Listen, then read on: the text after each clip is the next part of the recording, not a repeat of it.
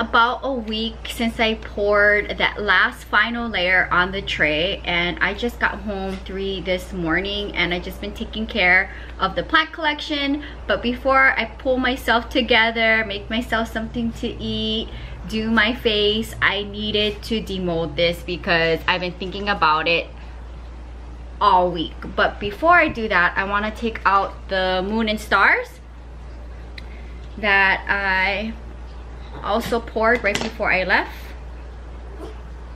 They actually came out perfect. I really like this second brand of resin. How pretty that is. That's one.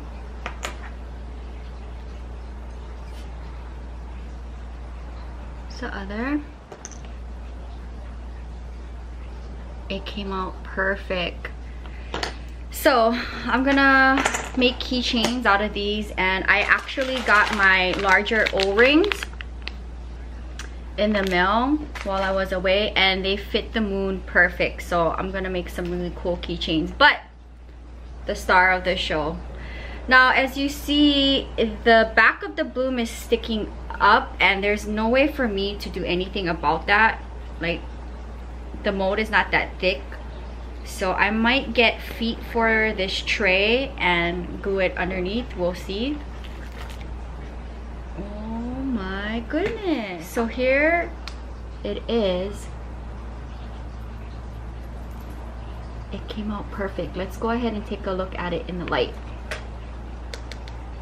Oh my gosh, it's gorgeous. Had I cut more of this off, the petals of the bloom would have all came apart if I cut more of the back of the bloom. So it is what it is. All right, you guys, that is gonna wrap up today's video. It was a part 1 and 2. I absolutely love this mold. I'm gonna be making more things in this mold, but as far as for the epiphyllum bloom, it's just not deep enough.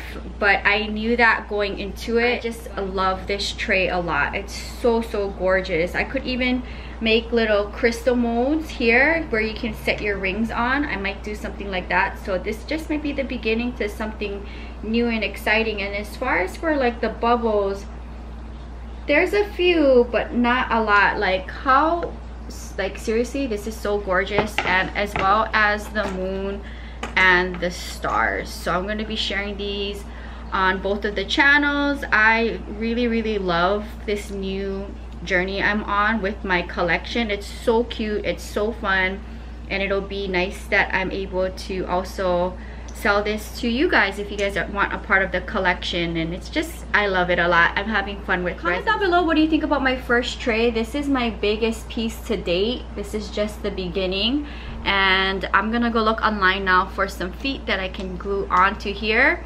And I'll be doing more work with this mold because this mold cost almost $100. Believe it or not, silicone molds are very expensive. Everything to do with resin is super expensive, and resin in itself is expensive. So since I'm all in, I'm going to do some fun things with all of the molds I have, and many more to come. So give this video a big thumbs up. Now, I haven't been doing resin for a long time, and I've been sharing my journey on both of the channels, and I feel pretty proud of myself. This is so stunning. So any suggestions down below on anything I could have done differently? What do you guys think about the gold leafing? I have so much. I'm gonna have fun with it.